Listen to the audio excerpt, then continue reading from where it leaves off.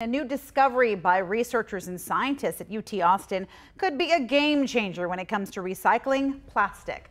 Bryce Newberry joins us now, and they call it a plastic-eating enzyme. So how does it work? Yvonne, this discovery is still in the lab testing stages, but researchers have been able to take big chunks of plastic, put them into the enzyme, and then break them down to the molecular level, the basic building blocks that are needed to create new plastic. So take a look here. This shows what happens as plastic breaks down over the course of about 48 hours. Without the enzyme, these plastics could take hundreds of years to degrade. So far, they found this enzyme works on what's known as PET plastic, used in things like water bottles, clear to-go food containers, or fruit packaging. It makes up 12% of all global waste, according to UT.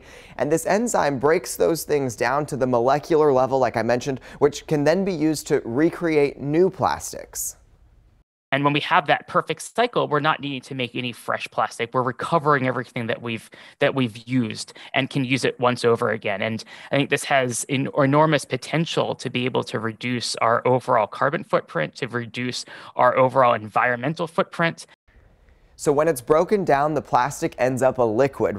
Researchers have been working on this over the last 3.5 years, which is apparently pretty quick in the science world. The alternative would be throwing plastic in a landfill or burning it, but researchers say that's expensive, energy intensive, and puts toxic gases in the air. So as for what comes next, the researchers are figuring out how to scale up and produce more of the enzyme so that it can be used at an industrial level and eventually clean up polluted sites. They're also taking into consideration that plastic may not always be pristinely clean, and that may affect the outcome. Yvonne?